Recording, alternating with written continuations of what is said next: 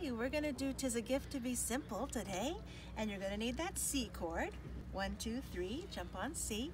Also the A minor chord, just the middle finger right up on the top on the 2nd fret. And you'll also need this D chord. Put down your pointer finger right here, 1, 2 from the bottom, and press down on the top 2 strings on the 2nd fret for that D minor. And then G7, 1, 2, 3, makes a triangle for G7. This has some picking too, so if you hit that first one with your pointer finger, and the thumb takes care of the top string, the middle finger, 1 string from the bottom, and there's that last string with your ring finger, so you get